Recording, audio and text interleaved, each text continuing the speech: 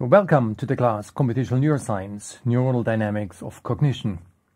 This week I would like to talk about decision models, and we will look at competitive dynamics to explain decision making. Now we take decisions all the time. Should I take a coffee before going to class or not?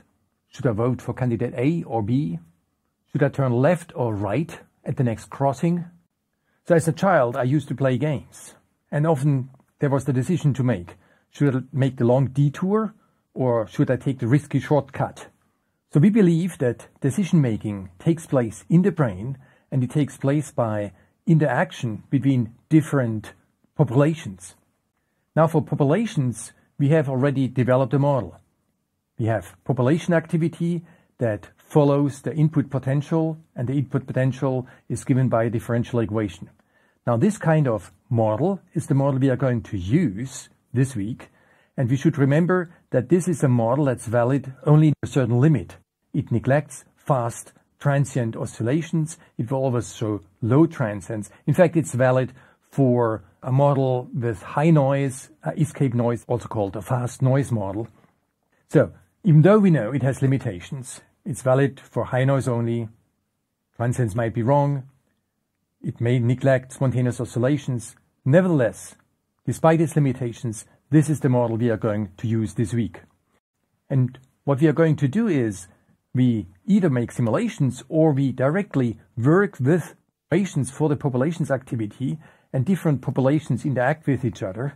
And specifically, we'll have two populations. Both of these are excitatory populations.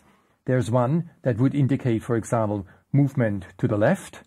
And there's another one that, for example, would indicate movement to the right. And these populations are in competition with each other because they both share a pool of inhibitory neurons. So if one of the populations is active, it sends strong signals to the inhibitory population, which in turn sends signals to the other one, so that this population, if it has strong activity, will effectively suppress the other population. Decision making is everywhere. For example, you may win, you get a winning ticket, and you are asked to pick up your money at the closest post office, and you have two choices.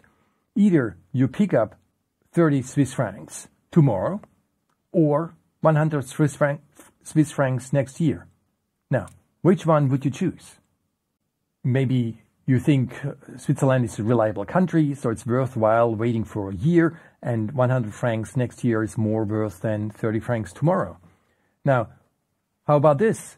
90 francs tomorrow or 100 francs next year. Your decision might be slightly different. So there's a whole field of neuroeconomics where people look at this kind of questions and look at the decision making that people make. And this decision making is based on neurons. You can look at the neuronal activity during this kind of decision making. But these are very specific decisions involving money.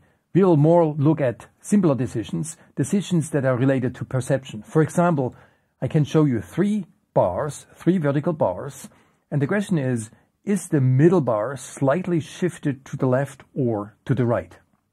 So, to summarize, there are all sorts of decisions. Decisions are everywhere, and we are going to model these decisions by using populations of neurons. And these populations of neurons will interact. So if a first population is very active, it will effectively suppress a second population. On the other hand, if the second population is active, it will suppress the first one. So the two populations are in competition with each other. Decisions are everywhere, there's neuroeconomics, but we will mainly focus in the following on perceptual decision tasks. Stay tuned to understand the models involved in decision making.